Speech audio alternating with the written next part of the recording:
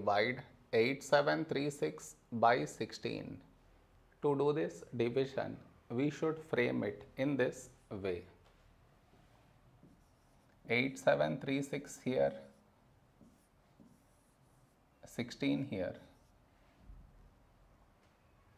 This is your step 1. Next, here we have 8, here 16. 8 smaller than 16. So we should take two numbers 87. A number close to 87 in 16 table is 16 5s 80. Now we should subtract. We get 7. After this, bring down the beside number. So 3 down. So 73.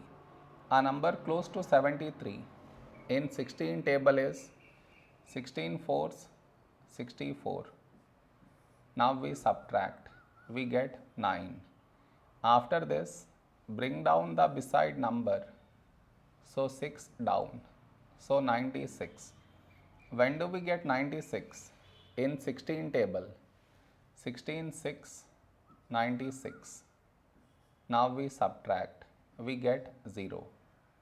No more numbers to bring it down. So we stop here. This is our remainder. This is our quotient.